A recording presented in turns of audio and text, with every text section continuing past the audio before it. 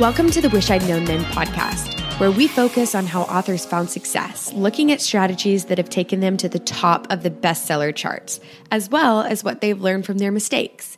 Because being an indie author is more than knowing the latest marketing trend. It's about being innovative and creative and learning from your mistakes. Your co-hosts, Jami Albright and Sara Rosette, couldn't be more different. In fact, they're a study in contrasts. However, despite all of their differences, they agree that sharing what they wish they'd known, both the good and the bad, is the key to moving forward. Let's get to the show. Welcome to the Wish I'd Known Then podcast. I'm Sara Rosette. And I'm Jami Albright. And this week on the podcast, we have Andrea Pearson. Yeah, we do. It was a great interview. We talked about, instead of your career, like that skyrocketing sort of thing that I think we all think is going to happen. The reality is it's incremental growth, incremental steps, to get where you want to go. And sometimes there's a little bit of a setback and then you move forward in big leaps and bounds. And then we talked about working with your husband and working when you have little kids. Yeah. And when there's been, kind of some setbacks just personally and stuff. So it was a great interview. I love Andrea. Yeah, I think it'll be really good. And I think people will like it and get a lot out of it. So yeah. So I'm gonna just throw this to you because as far as what you've done this week, there's that phrase: some days you get the bear, someday the bear gets you. Well, the bear has chewed my behind this week. So we've had some family stuff, and I did write at the beginning of the week, but I had to leave town and handle some stuff. So anyway, tell us what you've been doing. Well, I was going to say that kind of goes with the theme of this show. Because sometimes you just make great progress and other times it's more of a waiting game. So that's totally cool. So, so for me, I had Tuesday, I had the book come out. So that was book 5 in the High Society series and it went really well. And so that was good. And I don't keep track of rank very much. I'm more interested in the sales since I'm wide. So, but the sales did good. And that's great. I didn't, because it's a book 5, I didn't launch I didn't do a huge launch. I did email my newsletter, boosted post or 2. And, that was about it. So, and then I did some low budget Amazon ads. So for money invested in return, it's been excellent. And that's great. Yeah. So, and happy readers, they're excited. Of course, I got the email oh, I'm so looking forward to the next one. I can't believe I have to wait. And I'm like, but it's already on pre-order. So it's coming. Exactly. And you just read this one. I know. I'm a people pleaser though. So it's I want to make everybody happy. So, So, but anyway, at least that one's done and in the process of being completed. Yes. So that's good. That's awesome. I did that. And then when we logged in, Jami and I are on Zoom, and I said, welcome to my blanket fort, because I'm recording the audiobook for How to Write a Series. And I learned that it's best to have, to be in a closet if you can, but I don't really have a way to set up in a closet. So I've just I'm covered in blankets basically. And I'll take a screenshot. Is that an umbrella? I have an umbrella propping things up. Yep. So that it doesn't fall on me. And so I've actually recorded. My tip is start recording, and I went all the way to the end. It's only 20,000 words, so I was able to get through the first draft essentially, and then I just went back and re-recorded the introduction in the first chapter because I sound so stilted. I'm nervous, in the beginning, afraid I'm going to say something wrong. So, but I mean, I'm going to have somebody else help me edit it. So I'm taking out my mistakes. When I have to start over, I'm going to pull those out, and then have somebody else make it all perfect, all the sound levels and stuff. So that's awesome. Yeah. So if anyone else wants to do this, it's not that hard, but I don't know that I would do it for fiction. No. Because I think it would be really hard to do different characters. And I think that would be a challenge. Okay. So anything else? That's all I've had going on. let's see. I downloaded a couple of nonfiction books that I heard about on a podcast. One is called Fanocracy, and it's about fans and how they interact. Yeah. And it's really interesting. Yeah. And some of it, I'm like, oh, yeah, that sounds great. And then some of it, I think, Jami would love this. This is for an extrovert. Oh my gosh. Yeah. If it involves holding hands and skipping in the sun, then yes. Yeah. Yeah. So I'll put a link to that in the notes. Yeah, do. Really great. So that is about all we've got going on. I'm boring this week for sure. That's okay. I know. Let's listen to Andrea. She's got lots of good things to say. Yes, let's do it. Today, we're really excited to have Andrea Pearson with us. Hi, Andrea. Hi. Hi. Hi. So I'm going to read a quick bio, and then we'll jump right into the questions. Andrea Pearson is an avid reader and outdoor enthusiast who plays several instruments, not including the banjo, and loves putting together musical arrangements. Andrea is the author of many full-length novels and several novellas. Writing is the chocolate of her life. It is, in fact, the only thing she ever craves. And I totally agree with that. That's so cool. I love that bio. Yeah, I've still never had a chocolate craving, so. I don't either. It's just not my thing. I like salty things. I'm not a big sweet person. Yeah. Yes. Like that's I like a little right sweet there. Salty, but not, Yeah. Payday bars. They're my downfall. Yeah. I'll take all the chocolate all the time. The darker, the better. So, Andrea, tell us what genres you write in and how did you get into writing? So my main thing is fantasy, and I write fantasy for kids all the way up through adults, and urban fantasy, epic fantasy, mostly urban fantasy. I do have illustrated kids books that are just general, like about foxes, dragons, whatever my kids wanted. I also do Western romance, though I haven't done that much in the last couple of years. And what got me into writing, I don't know. I was going through a really tough time in college, and one of my only outlets was writing. I absolutely fell in love with it.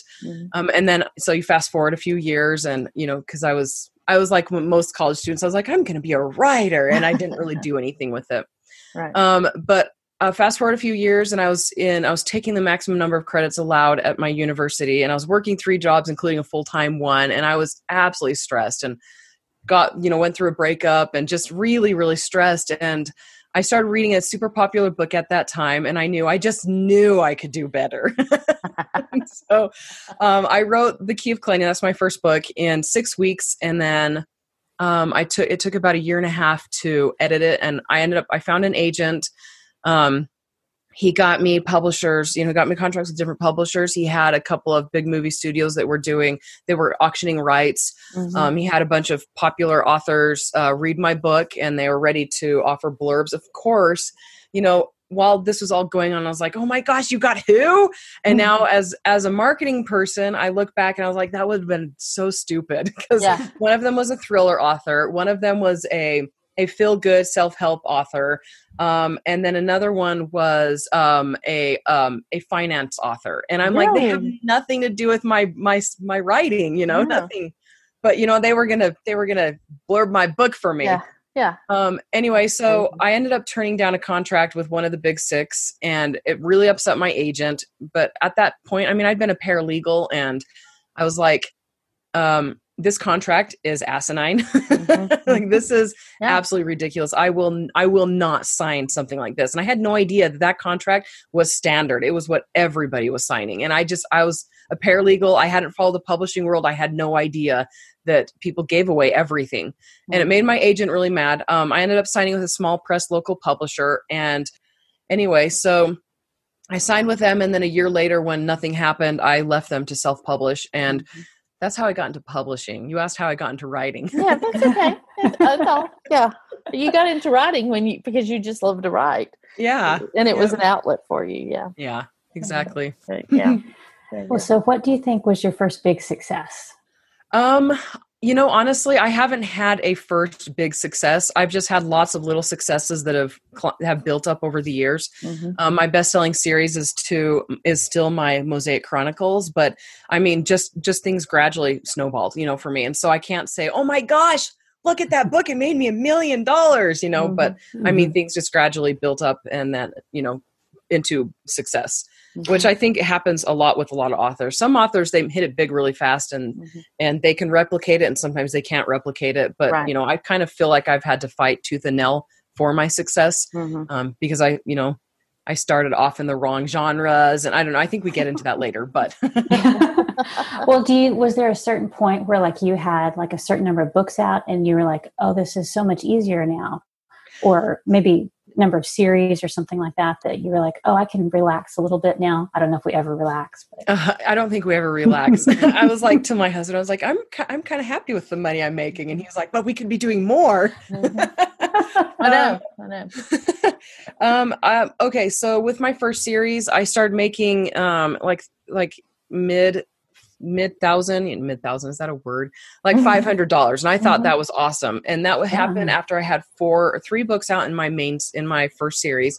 And then when I started into the 4, you know, good 4 figures a month, it was probably around book 4 in my next series. So I had 6 books out in one series and then 4 books out in the other one. But that second series, Mosaic Chronicles, has just really hit the market decently.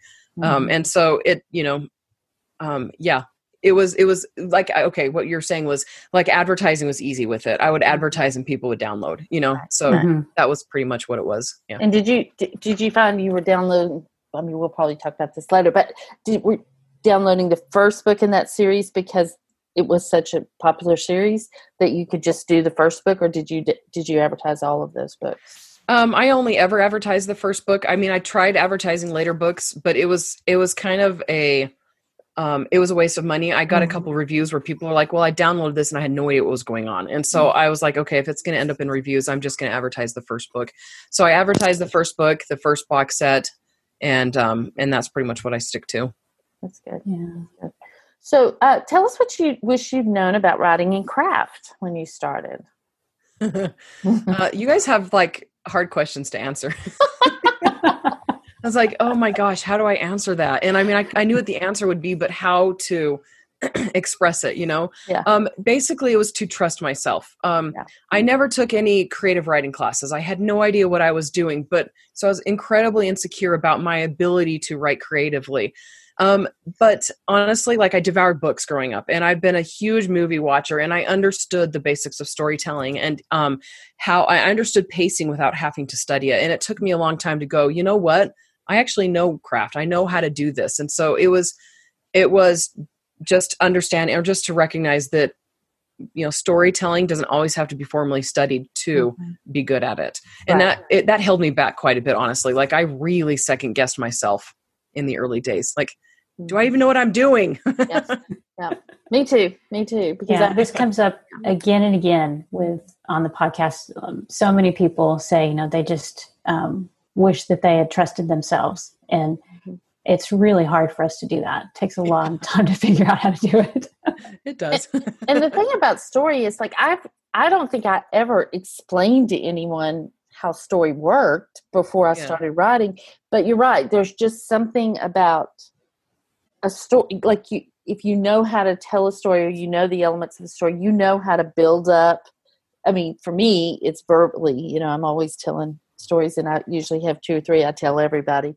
But, you know, I know when the build up is, I know when the payoff is and stuff. And so, but that just comes from either watching movies or reading a lot and, you know, growing up around other good storytellers, you know, just just listening to them tell some good stories. So, and even reading bad stuff and watching bad stuff, you're like, oh, that's wrong. I'm not going to do that. Right. Exactly. Yeah. Well, what about marketing? What do you wish you had known about marketing? Oh, this one I had fun with. Got a long list for us? No, it's more of this is my pet peeve. Oh, okay. Let us have it. Okay. So the stupid advice that people used to give is absolutely incorrect. And I see this still. Throw spaghetti at the wall and see what sticks. You'll probably never figure out what worked, but keep doing all of it anyway. I don't know. Did you ever hear that, either of you? Not really, but but I've heard other people say it, like kind of the same thing. Yeah. Oh, you can never really know what works. Yeah, you can. Yeah, you can. I call BS. Yeah. I used to hear publishers say that all the time, that they would just throw all the books out, and whichever sold, that's the ones they would stay with. Yeah. And I think that was a lot of their marketing tactics too. It's just like, try everything and who knows what works, and we'll just pick a couple and keep doing it. Yeah, I mean, people called it like the shotgun, because shotgun has it doesn't have bullets, it's full shot, and so they just go all over. And I'm like, that's not. I mean, it's some of the worst advice out there, because I mean, back in the day, that is the way it was, especially for traditional publishing, when advertising, you wouldn't see effects from it for months, and your advertising money wouldn't come back for months, and so they had to think long term, and they had to take a long time to do things because they wouldn't see results for a long time. And that's not the way it is now, though. I mean, and especially back in the past when there weren't a lot of avenues to pursue when it came to marketing, you had to do everything because you never knew what was working. Right. And unfortunately, it really is still being given today. I mean, I still see people say, hey, just do whatever you can and see what sticks. And I'm like, that's such a waste of time and money. Yeah. And so I'm always like, pick one thing you enjoy and focus on it until you master it, and you'll be a lot more successful that way. Like I still have not mastered BookBub ads, but I'm really good at Facebook ads. And I'm like, you know what? There's no need for me to master BookBub ads as well if I'm doing fine with Facebook ads, Yeah. Yeah, I agree. That's very true. Yeah. Very true. Yeah, very good advice. So what assumptions did you make at the beginning of your career, your writing career, and looking back, did they turn out to be true or false? I had no assumptions. I was floating along. I'm just kidding. Just that you could write a better book than that popular book that you read. I mean, that was my assumption. I was right, too. I'm humble. Well, you're still writing, so you must have done something right. Exactly. That author made more money than I did on that book than I did on mine. But okay, so I assumed that if my books weren't successful in the first 2 years, that I would stop self-publishing. Because I left my publisher, and my husband and I were like, well, let's give self-publishing a shot for 2 years. And if it's not successful, we can try publishing again. But within 2 years, I still hadn't had a breakout, but I was making enough money each month to know I would never sign with a publisher. And I had lots of opportunities. I mean, I made friends with authors at my former publisher, and they'd gone on to sign with publishers who had expressed interest in my books. They're like, hey, if so-and-so, if she ever decides to go with a publisher, we would like to sign her. But I watched my author friends closely. I was like, let's longevity. Let's see what happens over the years. And I'm a patient person when it comes to that. I'm like, I'm just going to watch and see what happens. And all of them either made the same as I did as a traditional published author, or they made less. And the vast majority of them made less. And I'm a money person. Like I love writing, and I do it as a way to, to make myself happy. I will continue doing it even if I'm not making money, but I'm going to make the best financial decision for myself possible. And if my author friends are traditionally published and their books are getting downloaded as much as mine are, then there's something going on. I'm not going to sign with that publisher because I'm going to be giving all of my royalties to them, basically, Right. And there was no way I was willing to give up my rights for the same success or less. So even though I wasn't a huge author, by the end of the 2 years, I knew I would never sign with a publisher. And so, I mean, my assumption was that I would eventually sign with a publisher again. But after I had a taste and I learned, I mean, marketing is something that authors have to do anyway. And I was like, if I'm going to be doing the marketing, if I'm going to be doing the work, I might as well be getting paid for it. Correct. Yeah. Yes. Yeah. I agree. And you don't need that validation. Like our validation comes from the readers. And but I guess, I mean, it really does depend on your goals, and I don't want to poo-poo on anyone's dream of being a publisher. Poo-poo all the way. Yeah. I was just going to say too that, like, if you go with a traditional publisher, you're not only giving up those royalties that you can make right now, but the way the contracts are, like you were saying, you're giving up pretty much indefinitely. Like, the chances of getting your rights back are just pretty small, and they want all the rights. And so, like, I did a traditional deal in several, and now that I'm indie, I'm like, I'm not giving up my copyright anymore. I'm just not going to do it because, it's just not worth it. So, yeah. I mean, there's certain situations where I would be willing to consider like foreign rights, if there's like a publisher in Germany or France or Spain that was like, hey, we want to publish your books. I'm not going to be translating my books anytime soon. And so they would cover the cost, right? So it would be worth it, but nothing for the English speaking market. No, yeah, I agree. Yeah, I agree. So have you ever made a mistake that turned out to be a good thing? Okay. So I was talking to my husband about this earlier. We accidentally spent about $1,500 on Facebook and Amazon ads that we hadn't budgeted for. And it was in one day. I forgot. I was running a huge promotion. We budgeted the money for it and I forgot to turn the ad off after that. Oh, no. And then Amazon, you know how when you publish, you put ads up on Amazon, sometimes they don't go. Mm-hmm. We had an ad up and my husband, originally we set the budget for like $1,000 a day because we were like, well, if it goes crazy, then we've got the money to cover it. Mm-hmm. If it doesn't go crazy, then it's no harm, no foul. But we just come out of a big promotion. And so the budget had already been spent. So we were both like, oh, that was like one of the most awkward and horrible conversations. My husband was like, honey. And I was like, honey. So the royalties ended up being really good. So we ended up making all of that back. But it was like, we're both savers. Seeing that money go, like $1 hurts, you know? And so $1,500 accidentally spent was very painful. Yeah. And you had to wait 2 months to get that money back. Yes. You know, that's the hard thing too. Yeah. Yep. Yeah. I've done that with actually some Amazon ads that I thought were off got turned back on. Yes. I don't think I did it, but I might have. And it wasn't that much, but it was, it was a couple of $100. And I was like, oh, well, okay. All right. That's interesting. They were, but sort of like you, they did turn a profit. And then I'm like, well, I guess I'll leave them on because who knew? Yeah. Yep. Oh, that's funny. So by comparison then, have you ever done something that you thought this is a home run and then it turned out to be a dud? Pretty much all of my advertising ventures in the early days. Yeah. I was like, Google ads, great. I'm going to spend $1,000 and it's going to make me $1 billion. It didn't do anything. And then Goodreads, again, like $750 on Goodreads ads. And man alive, I got to be one of the early authors to say, don't do it. It doesn't work. So you're talking about the ones at the top and then kind of over on the side with Goodreads? Goodreads, I don't know. This was back in 2011. Oh, okay. So I don't use Goodreads, so I have no idea where the ads even went. Yeah. I was just sending them money. Yeah. Yeah. I did that too. Did you? Yeah. Same result. And then honestly, like, I put a lot of money to really, really random websites, those little ones that nobody talks about. It's like, I was willing to give them the shot. And that's not exactly something that I regret because, I tested and I eliminated them. But some of them were based on recommendations by other authors and they were very expensive and nothing happened for me, Yeah. And I mean, what I like the advice I would give for that is do things one at a time. Test individually. Don't test all at once because you lose more money that way. And then sometimes you can't even tell what worked and what didn't work. Right. Yeah. And we're not about the spaghetti on the wall. We want to know what's working, what's not working. That's right. Well, one thing I wanted to ask you about was download bonuses. Yeah. Because you talked about that a lot on the podcast that you're on, the 6-Figure Author podcast, which Jami and I both listen to and really enjoy.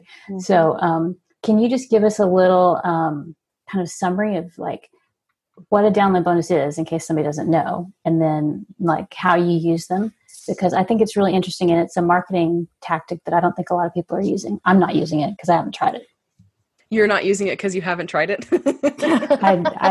I'm a reluctant adopter of most things. It takes me forever to try anything. Me too. I mean, I kind of reached the point where everything had been tried. I mean, there's not a lot of fresh stuff sometimes in the indie market. And so I started listening to podcasts by business owners who weren't affiliated anyway with author stuff. And download bonuses was one of the ideas I got.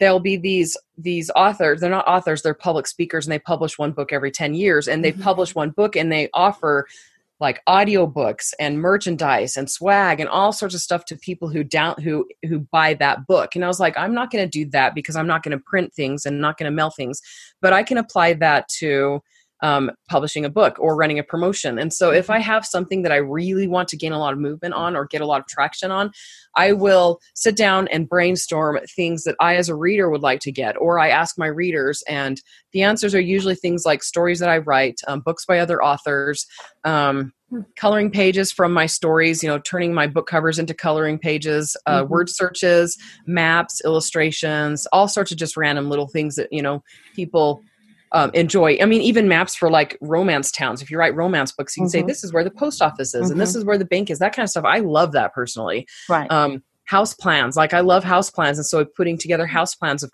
where my characters live or things like that. And then I will say it's a limited deal. I'll say, if you download the book within this period of time, send your proof of purchase to this email account, and then you'll get your download bonuses. And what I do is on that email account, I have it set up where it's a link. And I generally put all of the download bonuses into one box set just because that's so much easier. They can download one thing and then they have access to everything. If I'm doing illustrations, I'll offer it as a PDF, and I link to a secret blog page for that. And just like a random blog page, nobody would ever be able to guess. And then I'll put all the illustrations, all the artwork there, word search, things like that on that blog page. And I use Zapier. If you guys know what Zapier is, they automate things. And so when somebody sends proof of purchase to my dummy Gmail account, Zapier automatically responds to them, giving them the link to download the book or the box set, and then the link to the the blog site where the illustrations and such are. So that's so smart, because you're not physically clicking emails and attaching stuff and mailing it. It's all done. I did that the first time. And learned. I learned. That was something you wished you knew. Oh yeah. Yep. Zapier didn't exist back then though. So yeah. So that's great though. So when you're talking about the things you write, are you writing like second epilogues? Are you writing short stories? Are you writing novellas? I mean, I'm yes. Yeah, all of that. Yes to all of that. It's just whatever I feel like writing. Like I've done epilogues, I've done prologues, I've done side stories, I've done novellas, I've done short stories. Like in one of my series, the main character has to kill immortal beings, and she's the only person who can kill them, and they can kill each other. And it's like a specific process they have to do to kill each other. And it's this whole like thing, and you never find out in the main series what it is they go through to kill each other. And so I did a short story where they, the main character was getting attacked while she was unconscious, and she had a friend there protecting her, and one of the good hounds, whatever, and he had to kill one of them that came. And so my readers love that. They're like, so that's how it's done? Oh, that's great. Yeah. So is it cumulative? Like for you do a couple of things for book one, and then book two, you do more. And then if they get the whole series, or do you do a bunch of things for one book? Because it sounds like you do a lot. I usually do a bunch of things for one book. I try to make it so that even if people who've downloaded the book already and I want to do a promotion, I want them to download it again just on a different retailer, I give them enough to make it worth their money.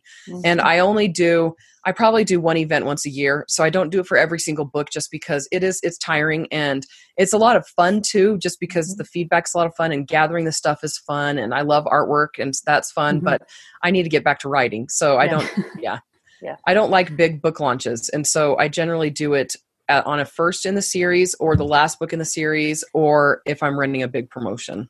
Very good. Very good.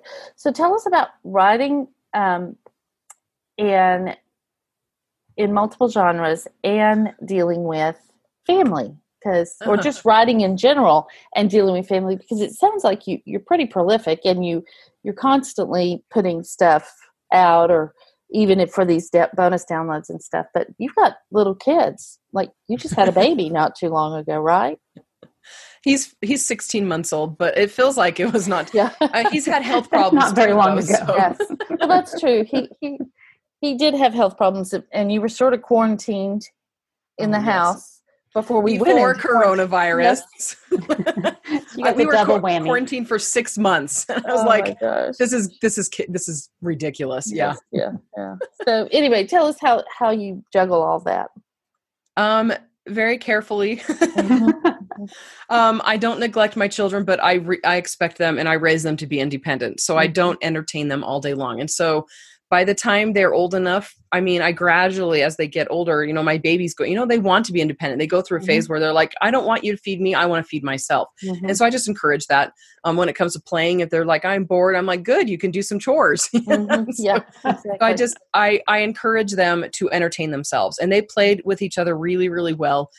It's still very difficult. You know, I mean, in the past I'll have babysitters come over and, you know, for like 2 times a week for a couple of hours. And it's usually like a neighborhood girl, like an 11-year-old. She only charges $5 an hour. I mean, I live in babyland. And so people have to charge less because there's so many, there's a lot of demand, you know? Yeah. The parents are like, I'll just go find somebody else. Yeah. And so $5 an hour, that's pretty common here. And I just sit in my room or in my office and write while they play with the kids. So I'm there, you know, for in case of emergencies, but I don't get interrupted every 5 minutes. And that honestly is the biggest issue. What other parts were your question? Parts were your question?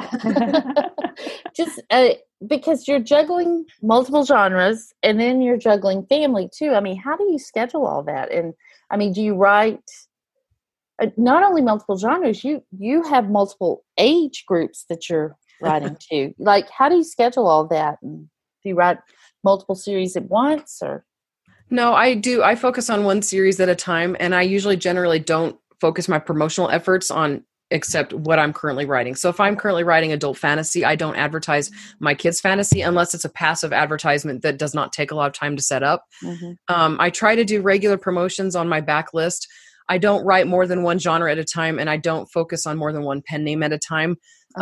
If I have Western romance under a different pen name, when I switch back to that, which I plan to eventually, I will put my fantasy stuff on hold probably for 6 months to a year. And I plan to write and hopefully have something to release during that time. We'll see how that goes.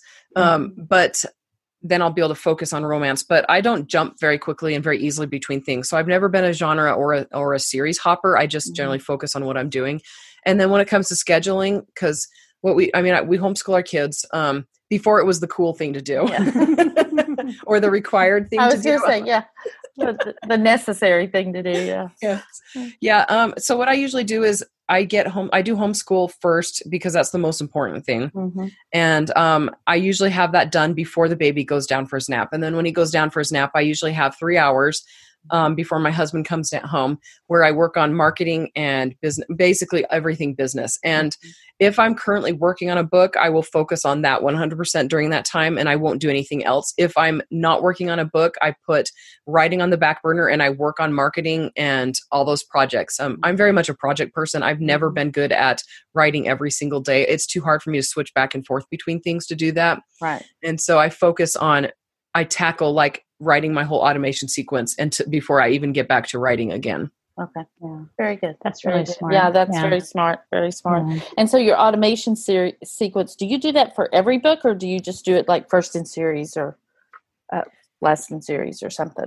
When I first started out, I did it for the series, but now I've got too many series. I don't know how they found me generally, if they sign up through my newsletter, my website. So my automation sequence is geared to fantasy readers. And then I offer a box set of exclusive stories that has something from all of my main stories, my main series in it. So a little side story from everything, just so that anybody who finds me will find something that they enjoy in there. And I do that for my romance and my fantasy. And I have separate lists, separate automation sequence, separate bonuses for both. That's great. That I don't know if this is what it is, but first in series starter box set that people with a lot of series do. I think that's so smart. I wish I had enough series to do that. I've got one and a half. one in the beginning. One book. Yeah. But I just think that's a very, or like you're saying, short stories or novellas or something that kind of encompasses everything so they can find what they're looking for and liking. I love that. That's so smart. Yeah, and one thing with that box set, I make sure that the vast majority of it is not available on Amazon, because if it is, a lot of people are willing to buy everything you write, and they would rather not be on a newsletter list. And so they'll just buy it instead. And some of my best readers, they waited until the very end and they're like, ugh, I really can't get this anywhere else. And then they join my newsletter list and they still buy everything I write. But there's just certain personality types. Like me, I'd rather buy something than join a newsletter list. I think most authors feel that way. We don't like getting email, but a lot of readers, they're willing to sign up, and quickly and easily if they can't buy it somewhere. So I don't know that we ever keep everybody happy, but how do you keep them happy while they're waiting? I didn't tell them I was taking a break. I still emailed them every single week. And, I was burned out and I needed, a break. I was still doing enough on the fantasy side to have stuff to talk to them about. And I just wrote a bunch of Western romances. And, I've only taken a break from fantasy once to do that, but it was also around the time when I'd had a baby. I mean, I have natural life breaks that require me to stop writing. And so I was like, you know what? I just need a break from fantasy in general, but not writing. And so when you're burned out, like it's weird what sorts of things pique interest, Yeah. And if you are like, I used to write cozies all the time, and now I'm writing historical, and just that switching up and doing something different, it just feels so good. And then going back to the cozy, I'm sure will feel good if I go back, but it's like the new challenge to write something different is exciting and interesting to me. Keeps me interested. Yeah, like my brides books, when I got to the fourth one, I'm like, I'm done with brides. Like, there are only so many ways you can run away from a wedding and without looking like a complete jerk. And I think I've exhausted them. And I just couldn't write anymore. So I wrote this. It's still romantic comedy. It's still, basically, it's same brand, same everything, but it's just different. It's also written in first person where the others are written in third person. But it wasn't 3 months after I made that big announcement, I came up with 2 ideas for brides books, and so I'm like, oh, well, I guess I'll go back at some point. So, but it was just, I needed that break from, runaway brides all the time to kind of have a little fresh perspective. So, yeah. Those brides, they get annoying after a while. Those bridezillas. Yeah. So I wanted to talk to you too about working with your spouse, because you guys both work together to bring out your books. So can you talk to us about that and tell us, because a lot of people would really like to retire their husband, and just tell us how that goes and what your tips are for that. He's really cute, so that helps. That's always good.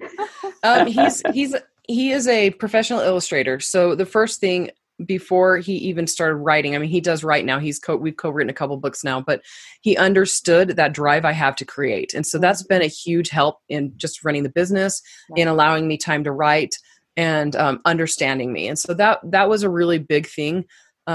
A lot of people are married to people who aren't artists, and they're accepting, but they don't fully understand, And so me wanting to be a writer, he understands that need, and I'm cranky if I don't write, So that's a huge help. He's done a lot of data science stuff in his work, in his career. He's a lab technician. He does coronavirus testing, things like that. And so he understands data science. And so he's been able to help us in that way too. What it basically is because he's an artist, I have to give him time to create his art when he needs it. And then he gives me time as well for mine.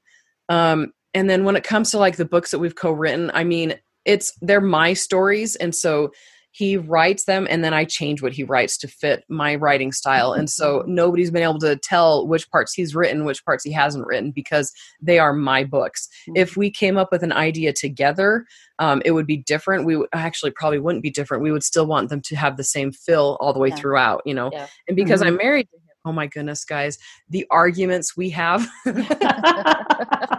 I would swear no co-writer argues about the things that spouse co-writers argue about. Oh, you're probably right. Oh my gosh, because you have to be so careful because they're your spouse. And above and beyond the books, I would rather have a healthy relationship over a successful book. Right. And so I value his opinion and his input. And there's been a couple of times where he didn't understand what my vision was for a book. And, what I've done to work around that is I change things and then don't tell him. And that's horrible, right? But it is my book. And I have told him I am in charge of this project, and he is 100% okay with it. He's like, I don't want to know. And he, it's my project because I brought him in. I wrote the first 3 books of this current series without him completely. And so it wasn't until book 4, I was like, oh my gosh, we wanted to co-write. Why didn't we have you co-write this series with me? Because the series is based on him. It's his personality. And so bringing him into the 4th book was very natural. But because I'd written the first 3 books, I'm like, you know what? I know where it has to go. I know where it's come from. And I know the background, the back history. Even if I explain it to him, it's still not the same as it being his idea as well. And so I have to make changes. And then, like I said, he's like, I don't want to know about it. That sounds like a great system. I love it. Yeah. You kill his darlings and he never knows. and you know what? He's more of the kind of author who writes not necessarily because he loves it, but because it's a business. And when it comes to his art, I could never, ever do that with his art. We would have been divorced years ago, but with writing, it's not his darling, it's not his baby. It is to me, but to him, he's like, well, we got to be efficient. I like writing. You need your books to come out when they're supposed to come out. And so he helps me. And so he doesn't have that same, precious feeling that I do and that most authors have. He does about his art. So like I said, I have to be careful there, but right. That is so interesting. And he does it for all your series, or is there just one? Just this one. It was really funny. We've been married for 10 years almost. And about a year and a half ago, we were on a road trip, and I turned to him and I was like, hey, have you ever considered writing? Funny, I never asked him before. Yeah. And apparently he'd had brainstormed 3 complete series, and he hadn't started writing, but it just blew me away. Like that he'd never told me, and that I'd never asked him, and that he actually had ideas for books. And so it blew me away. And his series, his ideas are all science fiction, military stuff. And, he had ideas before that became popular, and, with, Chris Fox when he started doing all the science fiction military stuff. But like this fantasy stuff, I didn't bring him in until the last 2 books he's co-written with me.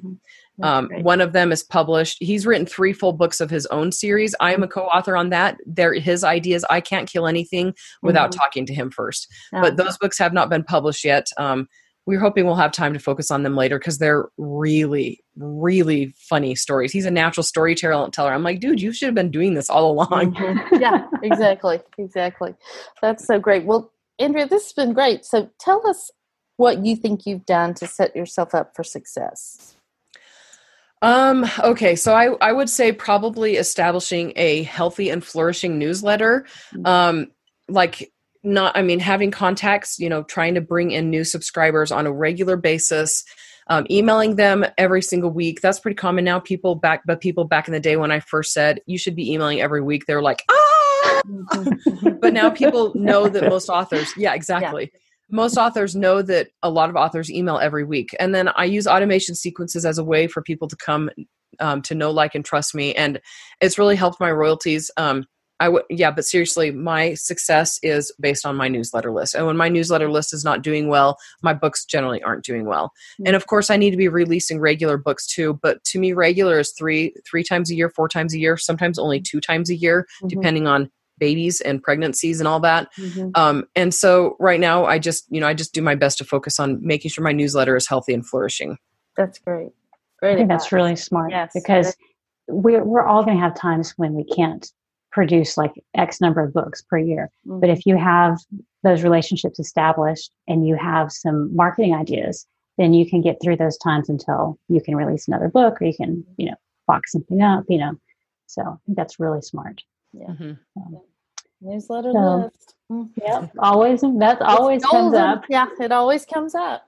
I just want to remind people about that. It always comes up. So very good. So, the only place I'm really active right now is actually the podcast, the one that you guys already mentioned, Six Figure Authors. I'm not active on Facebook currently. I get on there occasionally to get into the Six Figure Author group and, respond to things there and here and there. I am months behind on email. Sara got to experience that. It was not that long. And you did reply. That's because I was like, oh crap, I need to check my email again. So like I was checking my email once a week instead of once every couple of weeks. It's just been, I can't keep up with everything right now. And so there's certain things that I've had to take off the list completely. I've got a bunch of marketing courses for authors. If anyone's interested, you can find me that way, and you can email me on the email address that's attached to those marketing courses, and I do respond there pretty quickly. Okay, so selfpublishedoncourses.com. I have courses on automation sequences, Amazon algorithms, getting reviews, finding subscribers, planning big promotions. Let's see, what else was there? I can't remember right now. Just go look. But I have a coupon code. It's colon. You can get 50% off, and we could say is like colon as in semicolon. We'll just say it's grammar related. Yes, 50% off my courses, and my courses they're like $50, $25. I have one that's $5. My goal with them is not to make money; is to help teach people. And so when I have clients that I can't do one-on-one sessions anymore with, I say go take my course instead. And so they're not huge money makers. They're not money makers at all. Let's be honest. But they're a great way for people to say, I want to learn how to run a big promotion. And then, they can go get my course for 50% off. And like I said, that's at selfpublishedoncourses.com. You can look me up on my website, AndreaPearsonBooks.com. You can find me on Facebook, but like I said, I'm never on Facebook. We'll put all that information in the show notes, and your courses and where people can find you and stuff. So we just appreciate you being here so much. Thank you. Yeah, thank you for your patience. Your good information. Oh no, it was good. So thanks so much. You can find all the links in the show notes at wishidknownforwriters.com. Bye, everybody. Bye. Bye. Thanks for listening to the Wish I'd Known Then podcast. We hope this episode inspired you, empowered you, and made you laugh a little bit too. If you loved it, tell your friends about it. And if you feel so inclined, leave us a review. We look forward to being with you again next week.